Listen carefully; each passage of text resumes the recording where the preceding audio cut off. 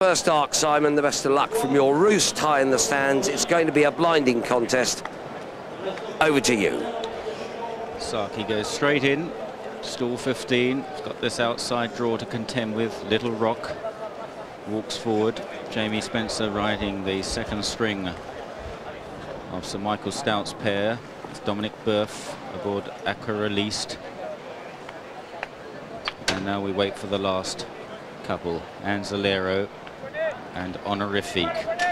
The 80th running at the Prix de Triomphe.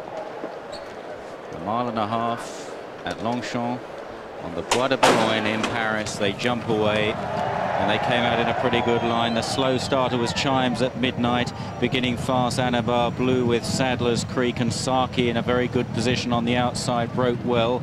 Moving up is Anzalero towards the inside. Golan is also handy up the inner as well as Sadler's Creek takes them along from Anzalero on the inside. Anabar Blue is third, then Golan and holding court, and Saki in about sixth place from Diamalina. They're followed next by Foreign Affairs a bit wide of Aqua Released, and then Egypt Band with Milan midfield down on the inside. High Tory is wider out.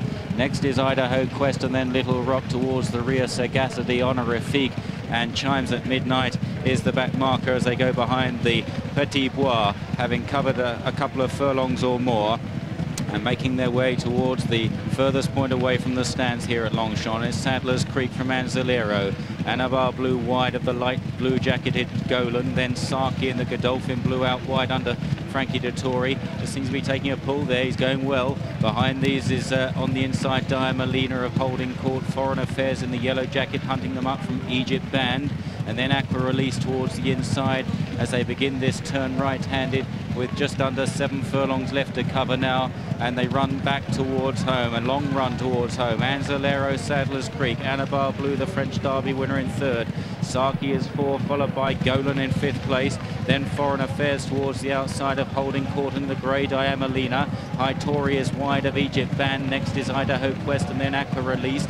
Towards the inside, Milan with work to do. Little Rock just in front of him, and then a gap back to Sagacity, and Honorifique and Chimes at Midnight is struggling in the rear. They're running on the approach to home now. They've got about 3 furlongs still to cover, and up front is Anzalero, but here's Saki in a beautiful position under Frankie Dettori. Saki coming there cantering. Further out is Foreign Affairs, then Golan on their heels in fourth place as they straighten up with 2.5 furlongs left to go, and Frankie says go on Saki, and Saki clears away from Golan in second place.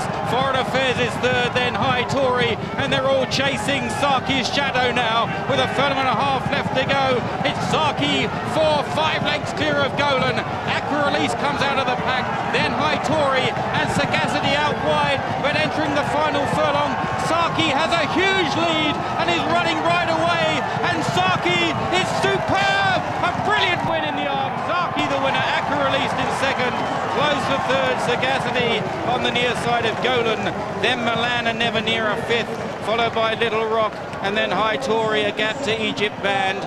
They were followed back by Anabar Blue and Foreign Affairs and Diamalina. Honorifique, well beaten, holding court with Idaho Quest and Anzalero, and then Sadler's Creek, and practically pulled up was Chimes at Midnight.